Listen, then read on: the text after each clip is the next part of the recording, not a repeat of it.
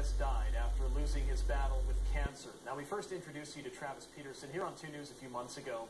He's the assistant Cache County Fire Chief. He had a dream that he was determined to chase in his final months, and in a small way, part of his dream came true.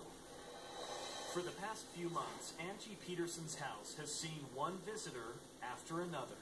I would say, "Are you sure you don't need to lay down?" And he's like, "Nope, people are here to see me." Each minute count. They came to see her husband, Travis, a friendly, outgoing firefighter battling terminal cancer.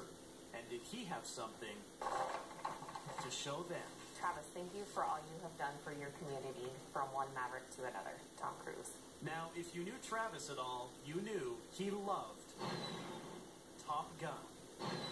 They would have constantly given me a hard time about having a Tom Cruise crush. One of his last wishes was to meet Tom Cruise and fly in a fighter jet.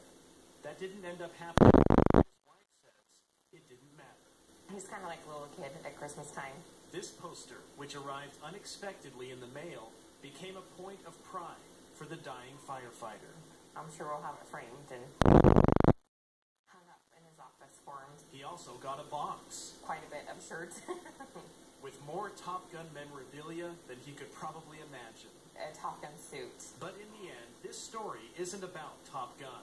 It's about a man who kept his dreams in sight, even at the end, and kept a smile on his face because of it. I think that helped all of us. His positive attitude, he will be greatly missed, but his memory will make sure it lives on.